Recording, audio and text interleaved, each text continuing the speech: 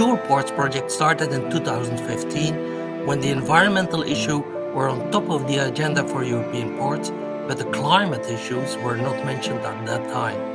The dual ports project foresaw already both environment and climate when the project was founded.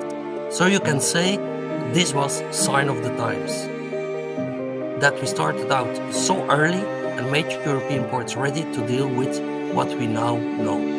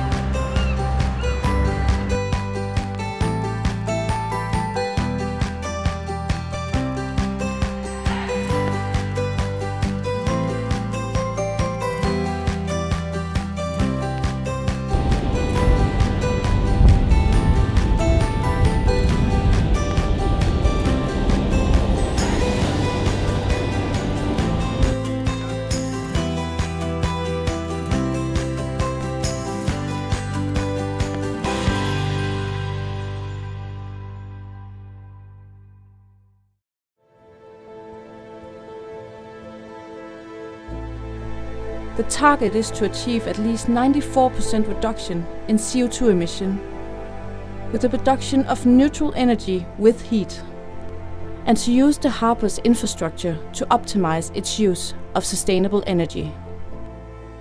We do this by collecting the power from the wind, waves and sun, which is sent to a heat pump and electrical boiler, providing heat to all households in the city of Hvidsande, without using fossil fuels. The heat project started when we bought 3 wind turbines that generates 3 megawatt of electrical energy. The next thing we did was that we connected an electrical boiler that can consume up to 10 megawatt of electrical energy, so that fitted the wind turbines just perfect. The Dual Ports project shows that by utilizing the natural resources around us, ports can provide massive amounts of green energy to local households and industries.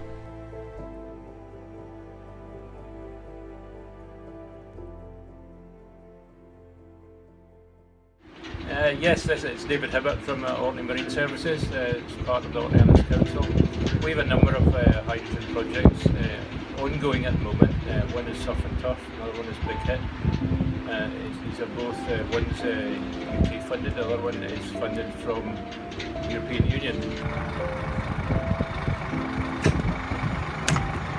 We've been in Orkney, we've been developing quite a lot of hydrogen projects. I'm standing here beside the Surf and Turf fuel cell site in Kirklepier. And during this project we joined Dual Ports. Dual Ports gave us to move the hydrogen from the shoreside use here, but to develop a bunkering system for ships. Okay, we're down here at Kirklepier in front of one of our ferries here, the Earl Thorfinn. This vessel is used to transport hydrogen from the North Isles of Orkney. Now, we joined Dual Ports shortly after these projects became live, and the Dual Ports was to deliver a bunker system for actually moving the hydrogen fuel from land use and onto ship use.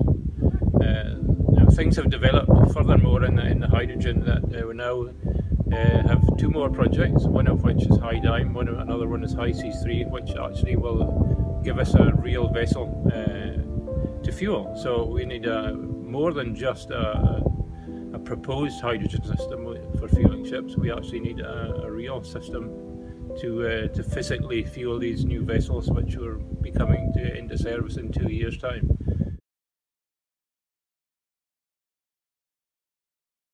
Participating in Dual Ports with this pilot helps us to learn about lighting, to learn about intelligent lighting system and low carbon lighting in general. In this pilot, a completely new lighting system will be installed on a track field you see behind me. This track field is being used for reload vehicles that are shipped to Great Britain, as well as for shunting operation of other customers in the port.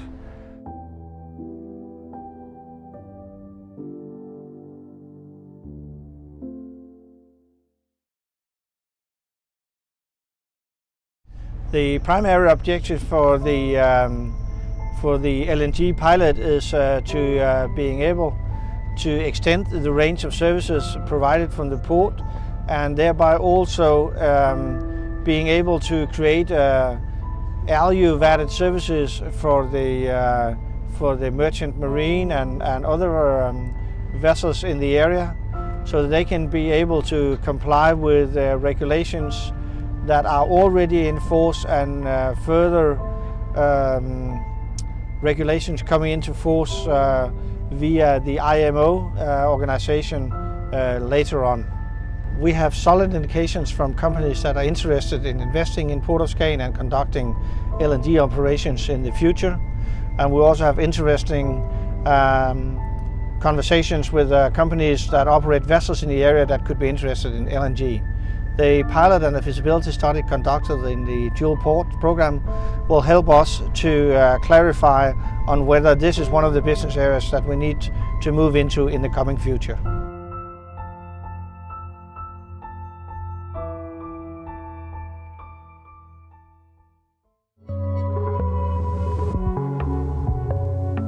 Heliorec transforms unused water space into home of clean energy. We build floating solar power plants in the most cost and eco-efficient way, especially for nearshore locations where half of global population live. Our system makes clean energy, and it will not depend on the grid, so it can be an independent energy source for this type of buildings.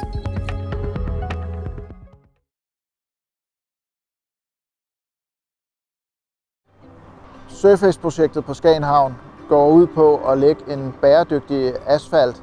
Den asfalt, der bliver lagt, er en CO2-reduceret asfalt. Oven på asfalten bliver der lagt et granulat, som aktivt fjerner NOx og SOx. I det aktive lag er der bundet titaniumoxid, og den reagerer med NOx, så det bliver omdannet til nitrat eller salte og vil forsvinde, når det regner. Vi gik ind i dual ports for at blive mere bæredygtige havner, for at se, hvordan vi kunne samarbejde med andre havne om at skabe grønne alternativer. Fordelen ved at være med i et EU-projekt er, at vi får adgang til nogle midler, som gør, at vi kan teste ny teknologi, som vi ellers ikke ville teste.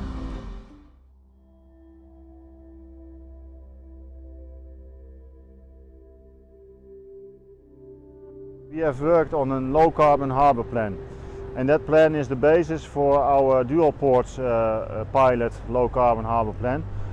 In that plan there are a few measures that we can take to make the ports more sustainable.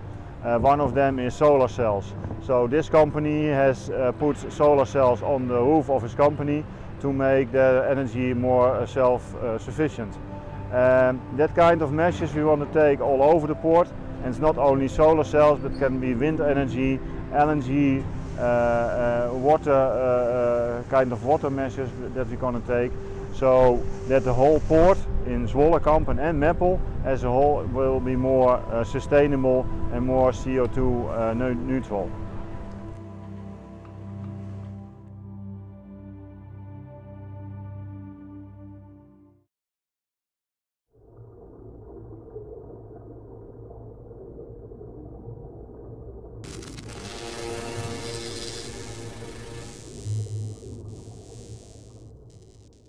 I just wanted to make a point that we were discussing on there a moment ago about the what can be done right now story about big deep sea ships. You are a special group of people who have chosen to be a part of a workshop that looks at true and absolute zero. And I'm here today to talk to you about the technology of a liquid hydrogen fuel gas supply system. We know that we have the technology to achieve true zero at a certain level, within certain operating profiles.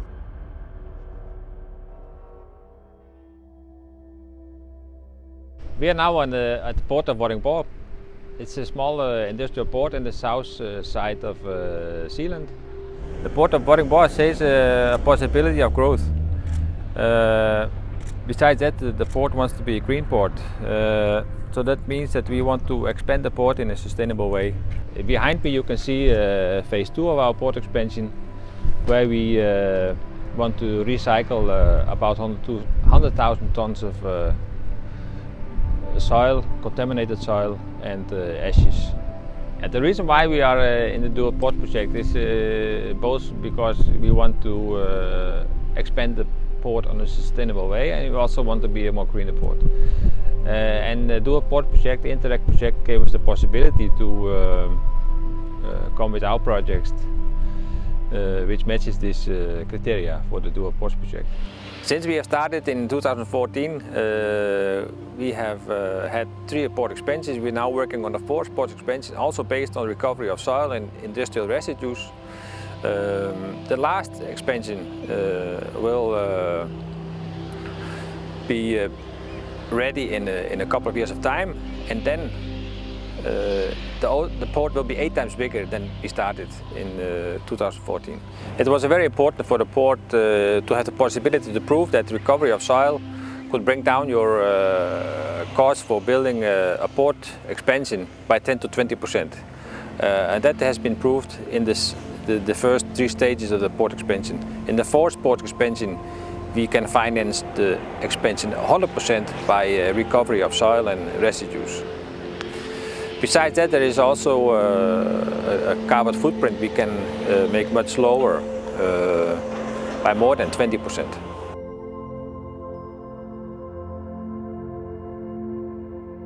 The Port of Emden is the most western port in northern Germany, and we are partners within Dual Ports and responsible for 2 pilots. It's the Green Port Officer, where we are about to develop strategies for a green development of ports, and the lighting project, where we are about to install an innovative sustainable lighting system in our port. The Green Port Officer pilot is about introducing a sustainability management system within the port of Emden and all the ports of Niedersachsen ports, in order to pave the way for a sustainable development of ports. We have some projects that are triggered already that pay into the strategy. It's, for example, the refurbishment of the lighting systems in our ports. So replace the old, outdated natrium Viper lamps through energy-saving LED lamps in our locks, in our offices or warehouses. Another task of the Green Port Officer is about sustainability communication, like to make sure that all of our employees know what sustainability is and how urgent the issue is about sustainability. To raise awareness among our employees and to share the knowledge that we have gained with our partners and with our clients in order to go together the way of reducing carbon emissions in ports.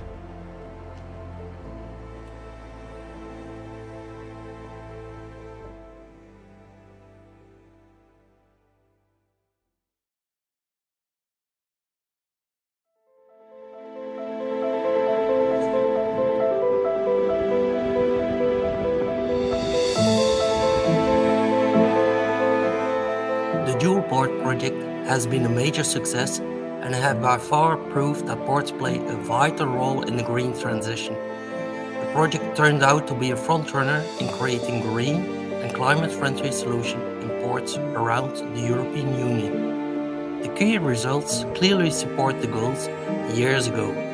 We can make ports more sustainable and greener by reducing costs and reducing the carbon footprint. The results obtained by the different pilots in the Dual Ports project are very promising.